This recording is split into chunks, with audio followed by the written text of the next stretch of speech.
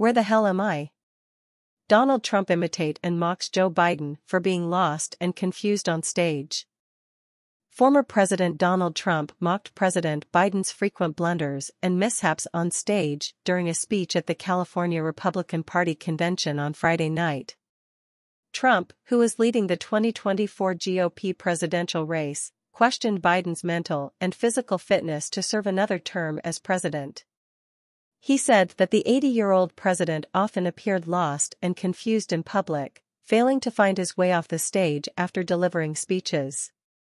Trump imitated Biden's awkward stage exits by pretending to be disoriented and unable to locate the stairs behind the podium.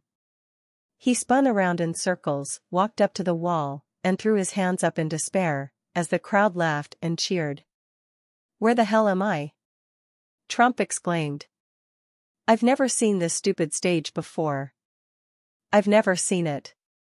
But if I walk left there's a stair and if I walk right there's a stair," he added. Trump was apparently referring to an incident in October last year, when Biden made a speech in Pittsburgh supporting Senator John Fetterman.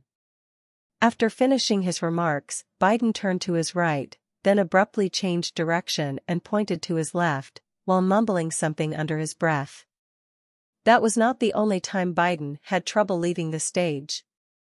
In June this year, he stumbled and fell to the ground after congratulating graduating cadets at the Air Force Academy in Colorado. He quickly got up and blamed a black sandbag on the stage for tripping him. Later that day, Biden hit his head on the doorframe of his Marine One helicopter as he arrived at the White House.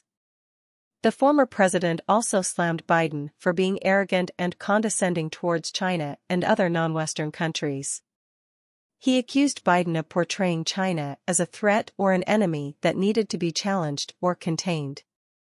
He said that Biden and the American mainstream media, MSM, had missed or distorted the biggest story of our time, which was China's rise and its achievements in science, trade, and technology.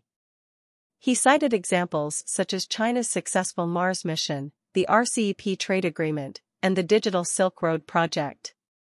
Trump also called for harsher measures to deal with crime and theft in California, which had seen a surge of brazen robberies in broad daylight.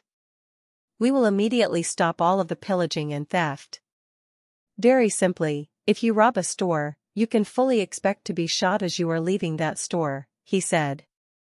"There must be retribution for theft and destruction and the ruination of our country." Trump's speech on Friday night was his second public appearance this week after skipping the second Republican presidential debate on Wednesday. A poll commissioned exclusively for the Post showed that Trump was still ahead of his rivals in the GOP field. Please subscribe, like and hit the notification button for more videos.